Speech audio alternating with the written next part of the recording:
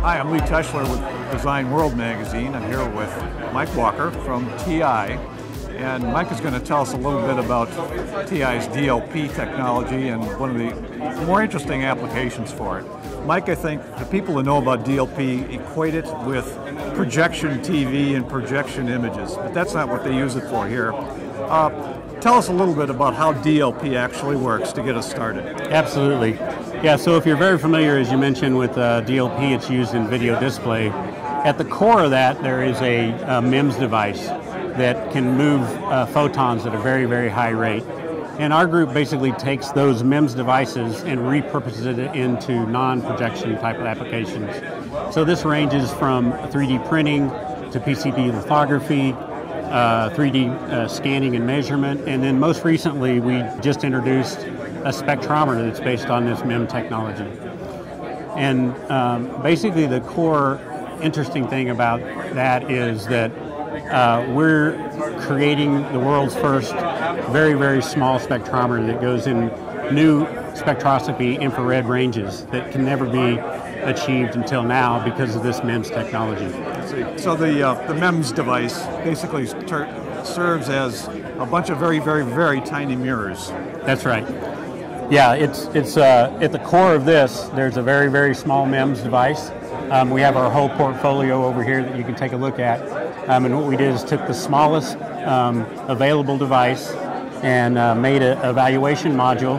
We're still in the primary business of selling the MEMS devices, but we purpose it into an evaluation module so that, given it's a new architecture in a long-standing spectroscopy industry, then customers can take it and evaluate, and we're able to offer a higher level of performance than a traditional architecture because we put light into a single point detector.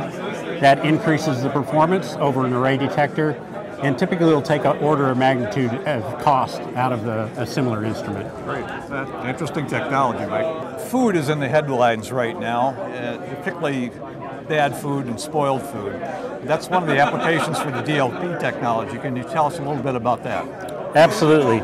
Yeah, so with spectroscopy that's been in the industry for a number of years, applications that we've seen are pharmaceutical medications, what people take into their body from a medication standpoint, skin care and health, as well as just looking at food. And so in our demo here, we show the fat content of chocolate.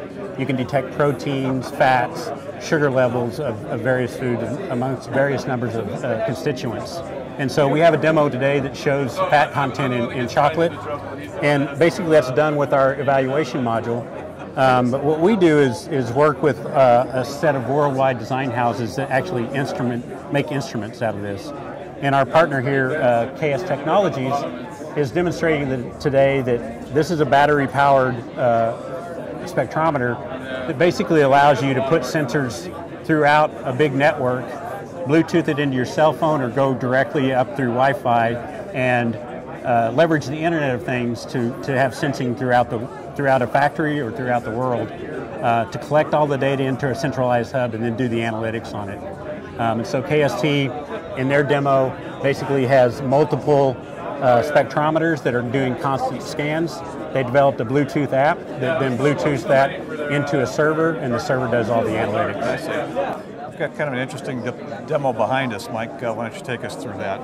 Absolutely. So the demo behind us basically allows you to take a chocolate and place it on the window. We do a scan. Light is broadcast onto the chocolate, and then the DLP spectrometer looks at the response. So every material in the world has a unique fingerprint from a spectral response standpoint.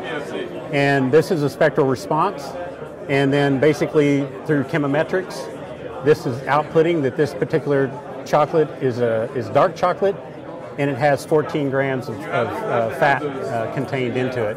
And as I mentioned, you can look at sugars, you can look at proteins and various aspects of food. And then if you look at the KST demo over here, again, they have 4 different spectrometers. Basically, they took our module and they're putting it into a production system and have integrated that with their software platform to do IoT analysis for network devices, basically. Great.